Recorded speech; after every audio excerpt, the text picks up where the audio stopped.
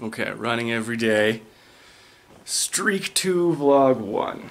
So I'm back from my weekend of rest, and I was expecting even, to feel so much more rested than I did. I thought I'd just feel back to 100% after whatever I took off, like 3 or 4 days. I didn't. Still, aches and pains and fatigue. But once I got out there, the first, even the first like 4K even, like the first half, I started off feeling just amazing. It was just joyful to be on fresh legs and fresh shoes, well rested from the weekend. But it did fade, and the way back was just a slog. Probably to do with the fact that all I had yesterday was 15 drinks and 6 slices of pizza, and today all I've had is 2 coffees and a beer. And the cat's gonna knock over your tripod. Cats can't knock over tripods. Tripods are invulnerable. Yep,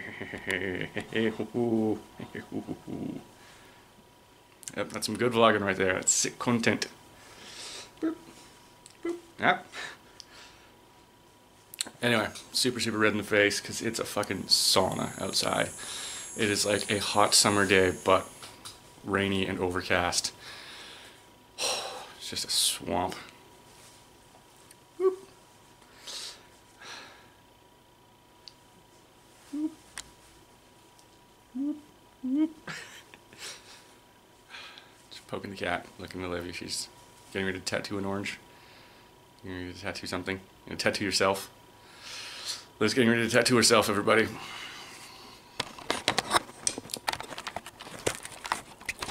I'm very nervous. That was, well, you goddamn should be. You're about to tattoo yourself. Yes, I know. I have cleaned the area with my rubbing isopropyl alcohol. Everything covered in plastic. Not wearing pants. Alright.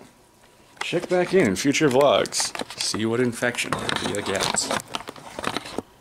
Well, I mean, the good news is neither of us have AIDS, so there is no AIDS present.